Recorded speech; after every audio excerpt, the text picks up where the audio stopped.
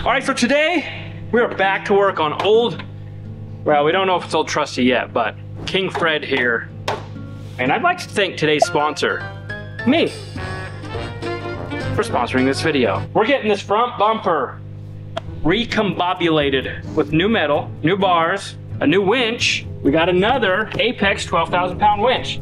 I'm no math whiz, but that's gonna be 5 winches on this truck. So it ain't no heavy wrecker, doesn't have 7. 5 is gonna be pretty solid. The wrecker only has 7? We're only 2 away. That's true, yeah, the wrecker's only got 7. I thought I had 10. Matt, you need 3 more winches. 7's not enough. So anyway, King Fred here is gonna get a little tuck here, a little nip there, little shape shifting on this front bumper. So we're gonna be just hacking this thing up, rebuilding it, putting the winch right here. First things first, Hillbilly's gonna get this whole rubber mat taken off. Some of you may not know what that rubber mat is for. Hillbilly does, and he'll get to that in just a second. But Corey, roll some old footage of tow trucks pushing cars off of roadways with the front bumper. Bruh. Well, back in the day when I had like real bumpers and they were solid, you could use your front bumper on your wrecker and actually move the vehicle off the roadway. Yeah, So- I know, I want to try it. We got a Cavalier to try it on. No, I love the Cavalier. That Cavalier is my baby. But anyway, Let's try it before we take it off. Let's just try it on the Cavalier. I just want to see how well it actually works. So we're gonna find out. so the boss didn't really think this thought process through because we have a G-Wagon right behind us. All right, I guess we'll get some Go Jacks. We'll get the G-Wagon out of the way so that King Fred can come out to play. Seems okay right now. Uh-oh. It's not okay right now. Uh-oh. Do you have your hiking boots on? Because I'm not walking the road. I'm going to cut through the field, straight across, shorter cut. It's literally like a half a block distance that you would have to walk. No, it's a full block because you got half block here, block there, half block back up to the where he's at. Robby! Robby! We need help! Just Civic? Yeah. It left me stranded hoofing it. Have no fear, for King Fred is here. Let's go get it. So we're gonna go save the day and show you guys how they used to push cars with a rubber front bumper. I've waited my whole life for this. We have to get this car off the roadway. I'm gonna get you a little bit of speed. Not like drifting sideways? Nope, that you can go to the intersection and flip around. We're gonna do this in the most safe, respectable manner possible so you guys can see how this bumper used to work.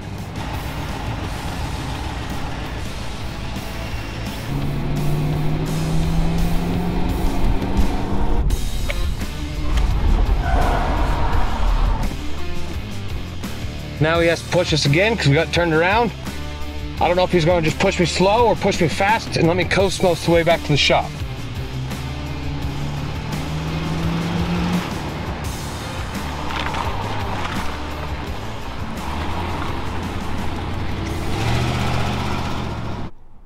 Scuffed the bumper a little bit, but tail lights are all good, trunk's good, so guess it worked.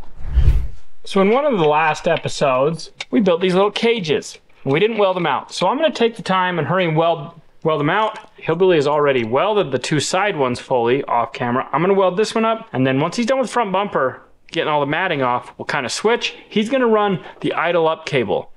We'll show you guys that and how it works. But we're taking a 15-foot cable from the back of the bed and we're gonna run it up to the throttle. And when you screw it out, it idles the engine up so that you can run your hydraulics at a higher idle. Got a lot of stuff to do to this old wrecker, but it's coming along. In order to get this rubber mat off, it has like 10,000 rivets across the bottom and top. So I'm just going to drill the rivets out and pop it off.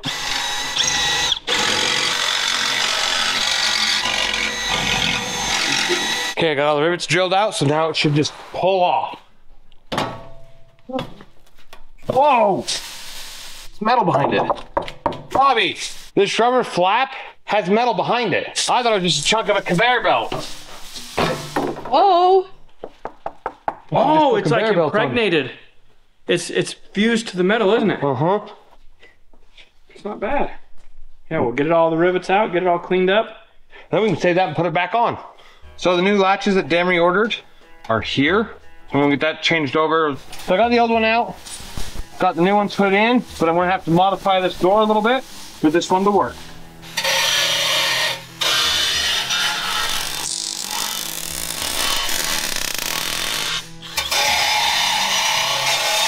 Now that I got the opening where it needs to be, I gotta re-drill the holes to this so I can bolt it down.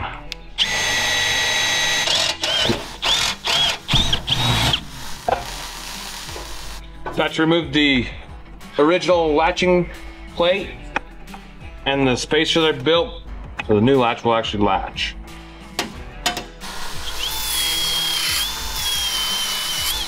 Just built the filler plate to fill in the hole. Now I'm fine tuning it to make sure it fits the way it's supposed to. I just gotta grind a little bit more off the inner part right here. It's hitting the bolt or the nut right there. Gotta make sure it clears and still tight. Perfect. Now I just gotta weld it. So I got the filler plate all welded in. Now I'm just grinding it down so it's flush, and then the inside will be done. The true test. Does this work? It does. All right, so I've got the whole rear, our winch roll cage, fully welded in. It's hotter than hot. Hillbilly's got his latch all modified and fixed. We're gonna go to lunch, so we'll be right back. We're gonna get some bars cut off. Hillbilly's got some stuff he's working on in the rear, so I'm just gonna start cutting. Then we're gonna hack this bumper apart.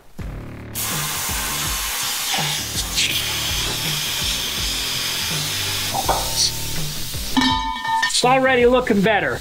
Look at it. So the new cable arrives. So I'm gonna get it installed. This cable makes it where you can idle the truck up to run the winches, or to run the booms and the winch, and not have to have someone in there pressing the gas. This will do it all for you except run the winches. I'll get the handle installed, and then once the handle's installed, you press the wire through to get to that fitting. There's a ball on the end of the fitting, and it just slides on like that. And then when you tighten it all down, it makes it to where it can't just fall off like it's doing. And it holds it in place. And that's where it's gonna go. Took the nuts all the way off just to make sure it's gonna slide in there, and not try to make sure I didn't have to drill the hole a little bigger and off. Well, I've cut 3 bars off. I think what I'm gonna do is I'm gonna leave this here for now, but I'm gonna measure out my winch and see how much I need to cut out of there and just start figuring out where the winch is gonna go itself. Then we'll figure out the bars, and then we're gonna trim the bottom off, kind of make it look a little bit more sleek, come up. We're gonna angle these sides. We're gonna leave maybe just a little bit here out to the edge. So I'm just gonna keep on cutting. Just working on getting the cable ran up to the motor so we get it hooked up. Then I can go through and secure everywhere so I know it's long enough. So I'm realizing this bumper is well used. The whole front's dented, top's buckled. You've really done some pushing in their day.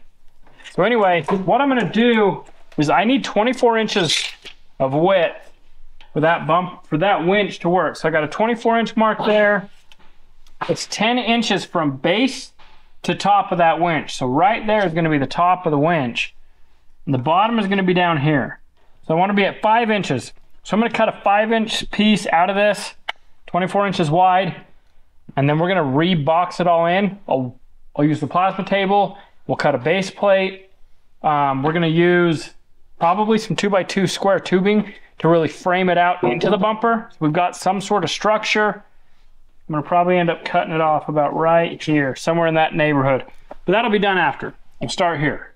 Right now, we're just cutting the crap out of it.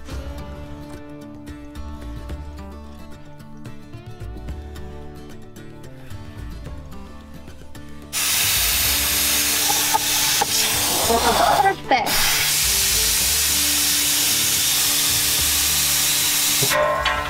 Oh no! What have I done? That's what I'm talking about. This bumper is going to be better than it's ever been in its whole entire life. since 1992. My tow truck looks like it's toothless now with this big gaping hole. So I'm gonna get on the plasma table and I'm gonna cut out a 24-inch wide by 7-inch base plate. Last final thing to do before I test it is trim that up because we don't need 10 feet of this. Trimmed it enough just so for adjustment. Now I'll start it and go back and rev it up and make sure it revs up. Don't you think you should have tested it before you cut that off? You know, that's why I left that much for a room. Works as a key grabber too. Here we go. It works. All right, so I just got everything drawn up in my CAD program. I got it into my whatever software to make this thing cut. We're gonna hit the go button, make it cut. So we're gonna hit run, and away we go.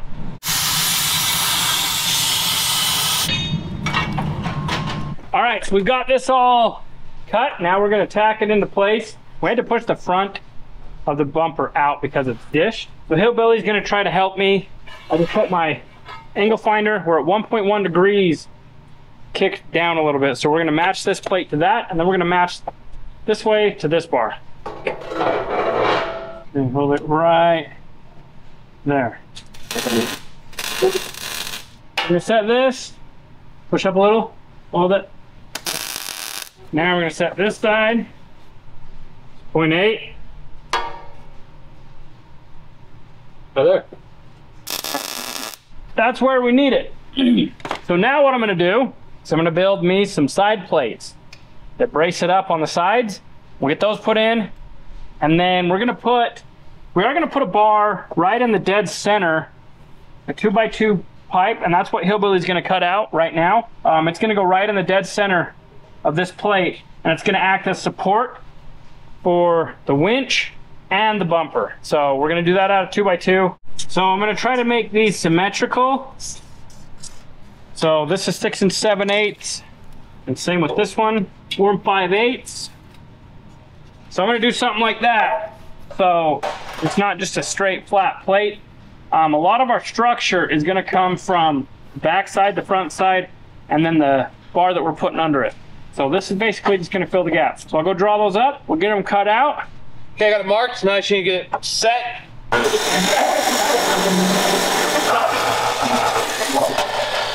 Theirs is 2x2 by 31 3/4 square tubing. Got the passenger side winch mounted. Now we're going to get the driver's side mounted.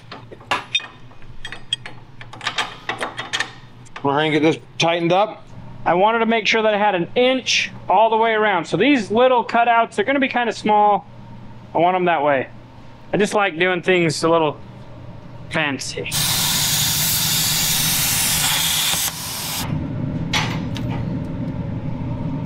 I think they turned out pretty dang good. If you ask me, they're exactly like the CAD drawing. Perfection.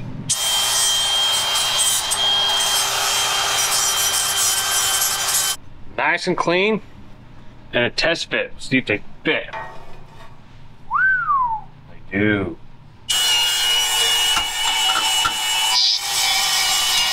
The other side, it doesn't fit too good because it's bent. As you can see, it's tight here and gap there, so we'll grab a big crescent wrench and get that bent back straight. So I'm gonna set them in, get them tacked where I want them, and I'm gonna grind the outside so all this is cleaned up. Then we'll bolt the winch, make sure it fits. All right, so I've got that pretty dang square. I'm pretty happy with this. All right, I'm gonna put a tack at the back. Now you're starting to kind of see what I was envisioning. It's basically just a little pad for the winch. I think we're gonna hack these off. We're gonna have to make it look good with some bars. All right, I think once that's fully welded in, that's gonna look super sweet. I've made sure everything's square. I'm gonna grab my winch and we're gonna throw it up in here and just see if it clears everything. We might have to notch this grill and lower grill part out a little bit. All right. All right, so we are definitely gonna have to notch that grill out. We gotta go back about another 1.5 inches. All right, so I've marked it. We'll just pull those pieces out of the way, get that to mount, then we'll trim them, make it all fit. But this is as far as we're gonna get tonight because it's late, so it is tomorrow. All right, it is the next morning. We are back to work on the sweetest wrecker you've ever seen on YouTube. I gotta try to finish this up. We'll get as far as I can because we gotta use this truck later. That's for another video. What I wanna do is get the winch mounted, get this inner all welded up and get that bar in. I wanna try to get an idea of how to shape this, but I probably won't get too far. So we're gonna start with getting the grill out, getting that all trimmed up.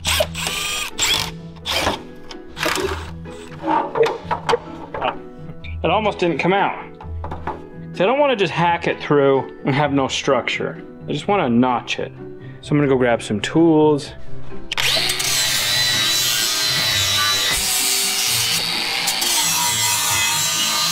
All right, so I just wanted to strip away all the paint around my new winch mount so that I can fully weld this all in. The reason I was doing that is I could not find my thin cut. So Hillbilly got it for me. So I'm gonna hurry and cut into this and cut my grill and try to make the winch fit.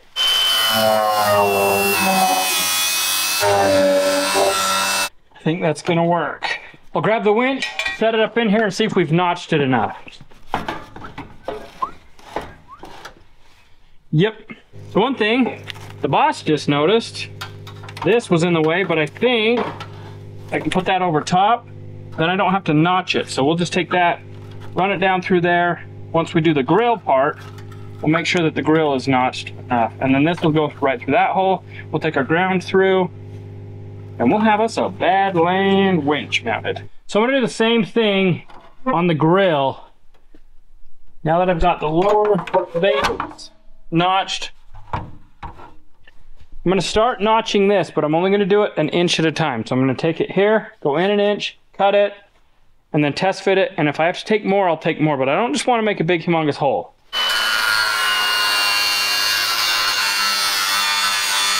I'm gonna double check, make sure I'm not cutting too deep.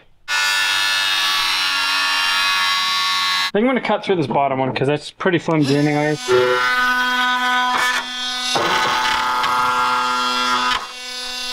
So we'll test fit this, see if we got enough. Ha-ha! Look at it! I think we got plenty. Look at that, look at that. Actually, I gotta take it a little bit further here. I'm gonna come over about 1/4 inch, get that off.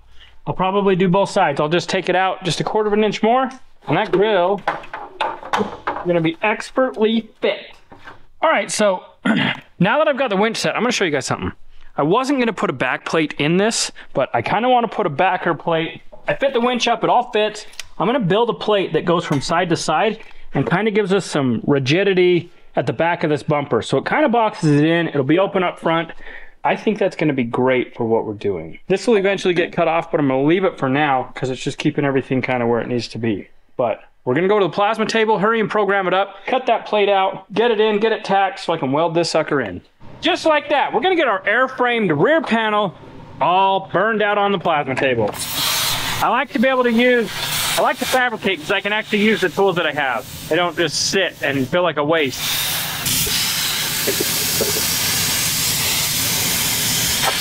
I love it when a plan comes together. So I kind of thought that out, measured it, and the plasma table is able to bring that to life. So I am no CNC operator, I am no CAD drawer, but I know enough to use some squares and lines and circles and make that type of stuff. We'll grab that, grind off all the slag, and get it put in.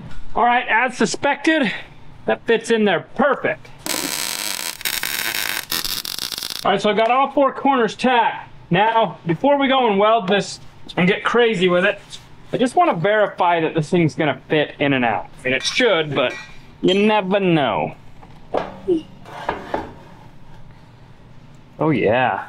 I haven't quite decided yet, but I might do a big fair lead mount plate on the front, because that plate, what I would do is it would come, you know, a little bit lower shoot up. Have our fair lead right here. Make it fancy schmancy so you see everything. That type of deal. Not today. Today is make sure that we even have a winch box. But I think that's turning out awesome. For what this is something this truck should have had in the beginning. Doing off-road recoveries. Time to get that sucker welded in.